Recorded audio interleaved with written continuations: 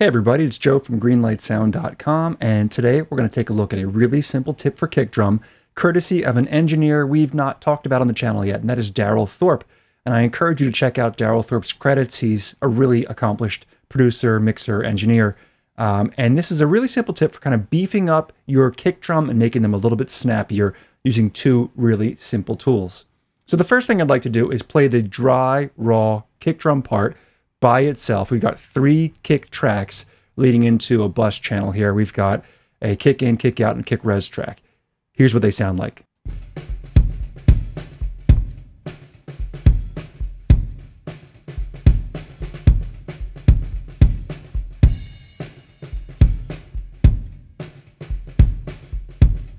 First of all, there's quite a bit of snare bleed in there. You can hear all those ghosted notes and full snare hits in the kick track. Not really worried about that right now. We could try to kind of pull them out if we wanted to, but in the context of the full kit mix, it wouldn't really make much of a difference.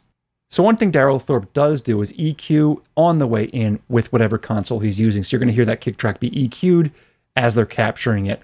Since this track wasn't sent to me like that, I did a little bit of EQ work first. Some simple EQ moves that probably would have been done at the recording stage, just rolling off the very lowest end, getting the littlest bit of the beater head click and cutting out the mud. Here it is with that EQ engaged. And without. Back in again. Just really tightens things up and really typical EQ moves here. But the two main tools that Darrell Thorp uses come from Universal Audio. And the first one we've got is the Little Labs VOG, V-O-G, Voice of God, analog bass resonance tool, and it's basically a subharmonic synth here. And if you don't have this tool, you can use any subharmonic synth that you may have to kind of beef up the low end. And Darrell Thorp often will leave this on its stock settings and just get a big fat low end from that. So here it is again without,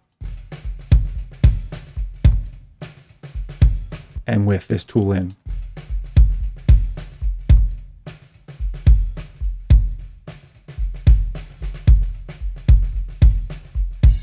I'll bypass it on and off as it plays.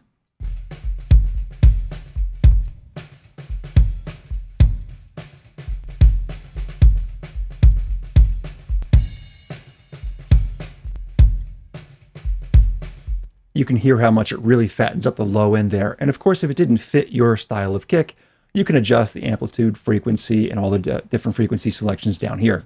The next tool we're going to take a look at is also from UAD, but there are dozens of versions of this from other plugin developers, the SSL 4000 channel strip. And we're going to use it only for dynamics right now for the compressors. Let me put the compressor in.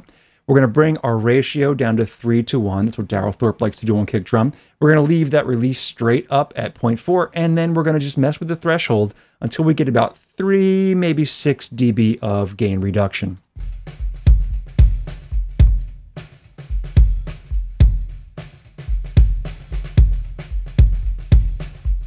So if we're lighting up that first yellow LED, we're somewhere between 3 and 6 if that's happening. Now that does add a little bit of gain to it, so we're going to bring down the fader.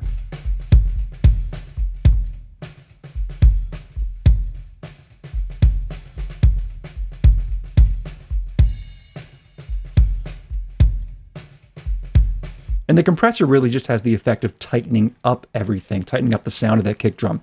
So we did 2 things here. We used the Little Labs VOG to really just beef up that bottom end.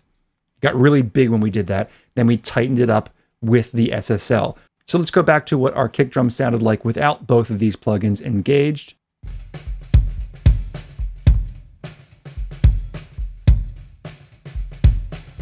And with the Darrell Thorp processing with these 2 plugins.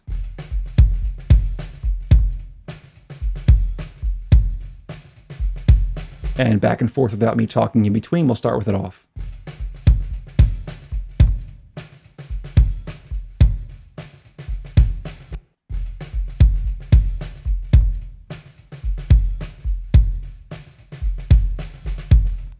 So there it is, really simple tip courtesy of Darrell Thorp. If you have any questions or comments, let me know in the comment section.